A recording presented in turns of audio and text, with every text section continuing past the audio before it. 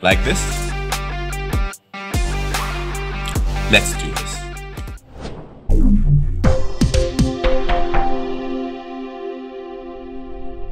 Go to Effects. Under Effects, click on Effects, bring in the Fusion comp. Click on it, right click on it, and open it in Fusion page. Bring in a text node, that's a text plus node. Let's drag that to the left viewer. Let's close this media pool, type Resolve. Let's change this to extra bold, increase the size a wee bit, something like so. And let's bring in an image plane. We are going to bring in 4 image planes. Connect the text to all 4. Now with this first one, let's drag that to the viewer here. Bring in a renderer 3D. Let's just put that at the end here. Bring in Shift Spacebar, bring in a transform 3D. Put that at the end here, connect that here. Now for this transform 3D, just set the Z value to 1.321. I usually set this so it displays, because I don't want to use a camera node. So I just set the Z value to 1.321. It places the image that I'm going to put in perfectly. For the first image plane 3D, we're going to bring in a transform 3D node. Shift Spacebar, bring in a bender 3D node. And we can bring in another transform 3D node. Let's move this back. Then after this, we bring in a merge 3D node. So we have transform, bender, transform 3D, then merge 3D. We can bring this into the viewer here. Now for the bender 3D, we go to bender. We set this value to X and we set this to 90. So if we go to this, if we drag this out now, let's say we increase this to, let's say 1.2. See, it bends there, so we could just go here and pull that like so. So you'll see if I do this, it just comes like that. And if we bring this merge 3D and connect it to this transform 3D and drag this renderer 3D to the left viewer, and we go to the bender and do what we just did again, see, it just peels off the screen. But you see, it doesn't go off completely, so I'm going to go here and add minus 0.1, and you see it's kind of off the screen. I think minus 0.06 works too. Good. So you'll see that if we now go in here and bring this in, it just comes like so. But you see that funny movement here. To adjust it, I'm going to have to be adjusting center to 0 when this thing comes in. So let's go to Blender 3D and let's animate away. Right click on the center, modify with anim curves. Go to modifiers, set the ease in to none, then ease out to sine. Then for the scale, set it to, it's 0.06 minus 0.06. I want it to go to 0, so it's going to be 0.06 here. And I want this to happen at the very beginning of this comp. So I'm just going to go here and pick like 8. The scale, set it to 8. Let's go back to tools. This range here, I want it to just go like so. So I'm going to go to range, this one here. Right click on this, modify with anim curves. Go to modifiers.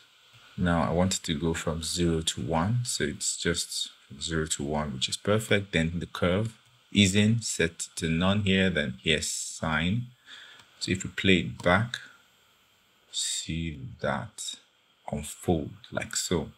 So we have the makings of what we want, but we want this thing now to happen like 3 more times.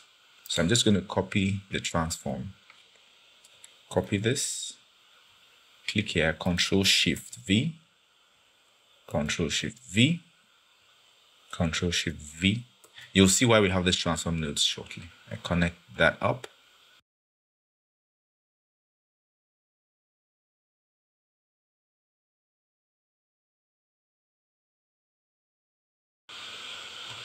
But for the Blender 3D node, I'm just going to make a copy and Control V to paste. So it's a separate node across board like so. Connect all that like so. And then this transform 3D, copy it and do Control Shift V, click there, Control Shift V, click here, Control Shift V, click here, Control Shift V. Connect that across. Now let me show you a little something. So you see this transform, if I bring it in, this transform here we have the angle Z. The reason why I want to do this is so that I want this transform to be able to control how the bend happens. Let me show you what I mean. Let's pin this transform that we just picked here. Then the second transform, let's click on it. So this second transform we just clicked on. I'm just going to right click on the Z rotation, click on expression, pick whip this and connect that to the Z rotation of this other transform. Now in front of it, I'll just go to the front of this and I'll put a minus. So whatever angle I pick here, you'll see what happens here now. If I go to this angle I pick, let's say I pick 23, this will be minus 23. But what now happens is, when this peel wants to come through, it peels in at that angle. So you can use this angle now to determine, you can even make it just come from the upper part, right? If I press enter, so if I click on there, you see it just peels in. So you get why I put the two transforms. Now let's unpin that. Let's go back to these. The image planes, they all sit on top of each other right now. So I need to stagger them up a little bit. So I'm just going to go to this second image plane. Going to go to transform and put this as 001. And put this at 002. And put this at 0.003. Now, one other thing we need to do, it means have them have different colors. Let's bring in 3 background nodes and 3. Now let's connect the text to this background node, text to this other background node, and the text to this background node. Connect the background node here to this to that, and this to that. So now I can go to this background. Let's make this one blue. Let's go here, click on blue. Click on here, click on this. Let's make it red. That's not really red, but let's just move on and make this one a green. Okay, now you want to now stagger the animation of the bender nodes. This first bender, I leave the modifiers. The second bender here, I'm going to go to modifiers. Now for each of the bender nodes, I will need the animation to finish a lot faster than the length of the animation. So I'm just going to go to this first bender, set this to 1.2, the scale to 1.2, and set that across board for all of them.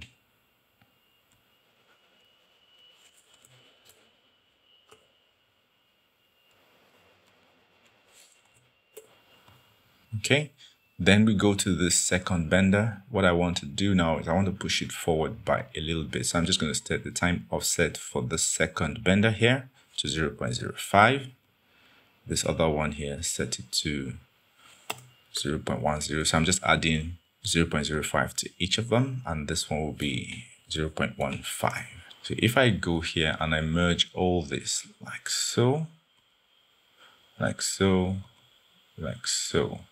So this blue looks like, so it looks like when I was pasting this, I didn't paste it as an instance. You see it's not connected to this transform. So I'm just going to delete this, click on this transform, copy it, click on this Blender 3D. I'm just going to click on this background and press Ctrl Shift V to paste an instance. And if we now drag this to the viewer, we have that. So if we go to this, we have this, and we go to render 3D, bring that out. So if we play this back, we essentially have the animation all done properly. Let's give it a background. Let's go to media pool. I have this texture here that I just want to use. Bring in another background node. Now for this background, I just go here, pick 4 corner, pick this as white. Okay. Top right, pick blue. Bottom left, pick red. Then bottom right, let's pick green. Let's go here. Put this on top of that to create a merge. Let's drag that to the viewer. Now for this, let's bring in an ellipse node. Now for this ellipse node, I'm just going to feather the edge. Let say 0.5. And then we invert that. Let's just drag this edge a little bit wider, so it's something like that. Then with this media in, I'm just going to put this on top of this, like so. And let's drag that to this viewer. And then for this merge, I'm just going to make this the apply mode. Let's just make it soft light. And then reduce the opacity of this black, so it's something like so. Now let's just put this renderer node, just drag all of these back, drag this renderer node, connect it to all of that, so we have this. Then you can, to add a little bit of spice, you can just add a drop shadow in between here, shift spacebar, drop shadow. Right click on shadow strength, modify with anim curves. Right click on the drop distance, modify with anim curves, and also the blur, right click on it, modify with anim curves. Now for the blur, I want it to happen twice as fast on the timeline, and I want it to start at 0.35. Then I want it to happen from 1 here and set this to minus 0.5. So you see, it just comes from here. Then it becomes really solid. Now I think it's even too solid, something like so, something like that. Then I want also the drop shadow distance. I want this to be, let's say 4 at the beginning. Then let's go here and say 0.4. It's going to be minus. So it goes from here like that. Then we go to the shadow itself. I don't want it to show from the beginning, so I'm just going to go here and set this to, this one needs to be 2 and start from 0.35. Then the shadow opacity, the time scale, set it to 2, and the time offset, set it to 0.25. Sorry, I'm just speeding through this part because this is just a little jazz on the side for the effect. We already done the effect. Then the scale to be, the opacity will be from here to, I don't want to be so opaque, so I'm just going to 0.55. So it's kind of subtle. So if we drag this, connect it to media out, make it a single viewer, let's play it back. We have this beautiful thing. And the good thing is you can just go to this transform and change the angle to probably 60. And if we go to the beginning and play it back, and this is all playing pretty smoothly. And then the shadow just applied appears very subtly. Go to the drop shadow. The drop shadow, go to modifiers, go here, set the curves to ease in, then sine, ease in none, then ease out sine, drop shadow, ease in none, then ease out sine. And then one other thing we need to do is we want the stuff to be zoomed in and zoom out. So just go to this zoom here, this here, bring in the transform 3D node.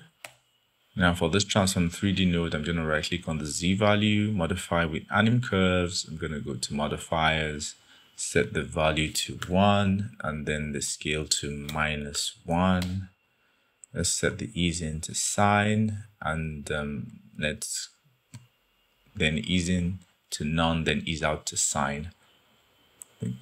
Click and play what we've done. Now the zoom is too much, so I'm just going to go here. Let's set it to 0.2 and this to minus 0.2. So it's just supple. And we have the zoom, and then you see that zoom. The drop shadow creates the illusion that it's sitting on that plane. And that's it, guys. Thank you for watching. Straight to the point. See you next one. Cheers.